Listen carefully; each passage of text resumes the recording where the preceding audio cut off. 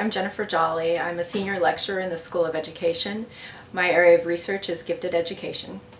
My main areas of research are the history of gifted education and parents of gifted learners, differentiating across low ability, average ability, high ability.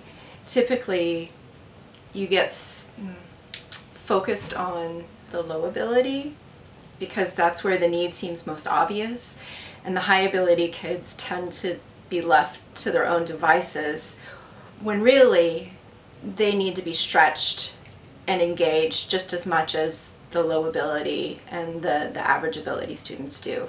We found in previous studies that they'll spend the first 6 months not learning anything new.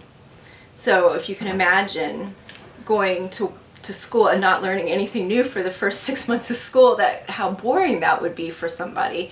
And an analogy I like to use a lot first day of class is, imagine, a lot of people have been on an airplane, right? And you kind of zone out when they give this little safety demonstration about how to put on a seatbelt and put your mask on and whatnot. And I said, imagine that's every day of school for the first month or so is this safety demonstration, and you just keep zoning out day after day, because you already know how to do that. You're not getting any new information.